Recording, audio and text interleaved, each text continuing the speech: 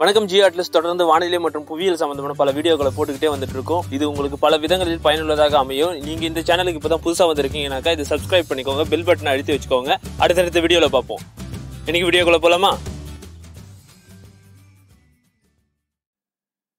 Strawberry சந்திர கிரகணம், இது இங்கிலீஷ்ல ஸ்ட்ராபெரி லூனார் எக்லிப்ஸ் சொல்லுவாங்க. இது ஜூன் 5, 2020. இந்த வீடியோவை நீங்க பாத்துட்டு இருந்தீங்கன்னாக்கா இந்திய நேரப்படி இன்று இரவு 11:15 மணிக்கு ஆரம்பிச்சு ஜூன் 6 விடியற் காலை 2:34 வரைக்கும் இது நிகழப்போகுது. இதை வெறுங்கண்ணாலேயே பார்க்கலாம். ஆனா இதுக்கு ஏன் ஸ்ட்ராபெரி லூனார் எக்லிப்ஸ், அதாவது ஸ்ட்ராபெரி சந்திர கிரகணம்னு சொல்றாங்க அப்படின்றதையும் சேர்த்து இந்த வீடியோல பார்க்கலாம்.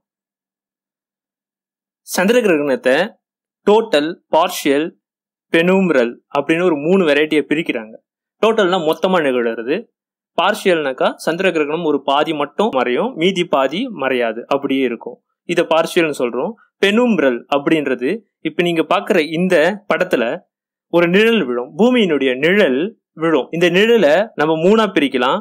சூரியன், பூமி, சந்திரன், இது 3ம் ஒரே நேர்கோட்டில் அமையும் பொழுது இந்த பூமியினுடைய நிழலானது 3 வகையாக பிரியுது. ஒன்று மிகவும் கருமையான பகுதி, இது பூமிக்கும் நிலவுக்கும் மைய பகுதியில இருக்கு. இத அம்ப்ரா அப்படின்னு இங்கிலீஷ்ல சொல்லுவாங்க.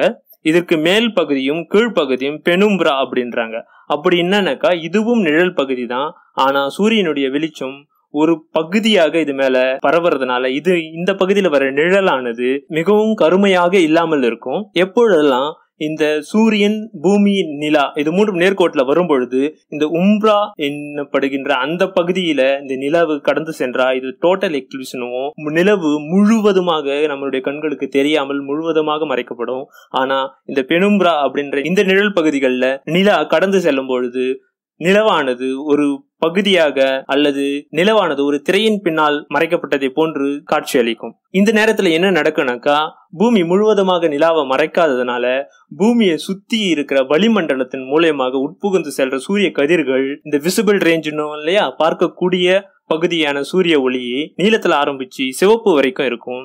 இதுல நீல நிறமானது நம்மளுடைய வளிமண்டலத்துல பட்டு சிதறல் அடையும். அப்படி சிதறல் அடையும் பொழுது அது நிலவை போய் சென்று அடையாது. ஆனா இந்த சிவப்பு நிறமானது சிதறல் அடையாம நிலவை போய் சென்று அடையும். அப்ப நிலவை சென்று அடைந்த பிறகு அது அங்கிருந்து திருப்பி அனுப்பப்படும். அப்படி திருப்பி அனுப்பப்படுற கலரை மட்டும் தான் நாம பாக்குறதுனால அது சிவப்புக்கு நிறத்துல தெரியுது. இந்த சந்திர கிரகணத்தை ஏன் ஸ்ட்ராபெரி சந்திர கிரகணம்னு சொல்றாங்கன்னு பாத்தீங்கன்னாக்கா இந்த ஜூன் மாதத்துல தான் அமெரிக்காவில இந்த ஸ்ட்ராபெரி பழம் விளையிற காலமா இருக்கிறதுனால, அதே நேரத்துல வர பெனும்ரல் சந்திர கிரகணமா இது இருக்கிறதுனால இத ஸ்ட்ராபெரி பழத்தோட ஒப்பிட்டு இதை ஸ்ட்ராபெரி சந்திர கிரகணம்னு ஒப்பிடுறாங்க. அதனாலேயே இதை ஸ்ட்ராபெரி மூணுன்னு சொல்றாங்க. சில நேரங்களில் இதை ரெட் மூணுன்னு இங்கிலீஷ்ல குறிப்பிடுவாங்க மற்றும் பிளட் மூணுன்னு இதை சொல்றாங்க. ரத்த நிலா அப்படின்னு தமிழ்ல வச்சுக்கலாம். இந்த சந்திர கிரகணம் எப்போல்லாம் நிகழும்? நிலா பூமியை சுற்றி வர எடுத்துக்கிற காலம் 27 நாட்கள் எடுக்கும். ஆனா ஒவ்வொரு 27 நாட்களுக்கும் நடுவுல சூரியனுக்கும் நிலாவுக்கும் நடுவுல பூமியும் வர அமைப்பா இது சுத்திட்டு தான் வருது.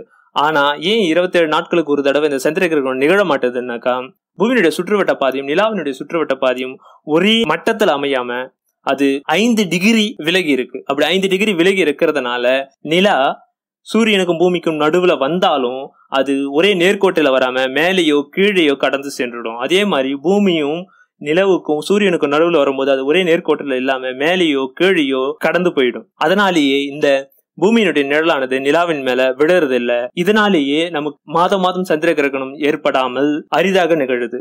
இதற்கு காரணம் இந்த பூமியினுடைய சுற்றுவட்ட பாதையும் நிலனுடைய சுற்றுவட்ட பாதையும் ஒரே மட்டத்தில் அமையாம 5 டிகிரி விலகி இருப்பது இதுக்கு காரணமா இருக்குது. ஏறத்தாழ வருடத்திற்கு 2-5 சந்திர கிரகணங்கள் நிகழறதா சொல்றாங்க. இந்த நிலாவானது பூமியை சுத்திட்டு வருது இல்லையா, அப்படி சுத்திட்டு வரும் பொழுது இது போகக்கூடிய வேகம் பாத்தீங்கன்னாக்கா ஒரு செகண்டுக்கு, அதாவது ஒரு நிமிடத்துக்கு 1.03 கிலோமீட்டர் வரைக்கும் போகுது. கிட்டத்தட்ட ஒரு மணி நேரத்துக்கு 3600 கிலோமீட்டர் இது பயணிக்குது. பூமியிலிருந்து நிலா எவ்வளவு தூரம் இருக்குன்னா 3,85,000 கிலோமீட்டர் தூரத்துல இது இருக்கு. இன்று இரவு நீங்க நிலவை பாத்தீங்கன்னா அது பெனும்ப்ரா என்ற இந்த சந்திர கிரகணம் சிவப்பு கலர்ல தெரியும். அப்படி பாத்தீங்கன்னாக்கா அது எதனால நிகழுதுன்ற இந்த விளக்கம் உங்களுக்கு நினைவுக்கு வரும்னு நினைக்கிறேன். இந்த வீடியோ பிடிச்சிருந்துச்சுனாக்கா ப்ளீஸ் ஷேர் பண்ணுங்க, நம்ம சேனலை சப்ஸ்கிரைப் பண்ணி வைங்க. அடுத்தடுத்த வீடியோக்குள்ள பார்ப்போம். நன்றி, வணக்கம்.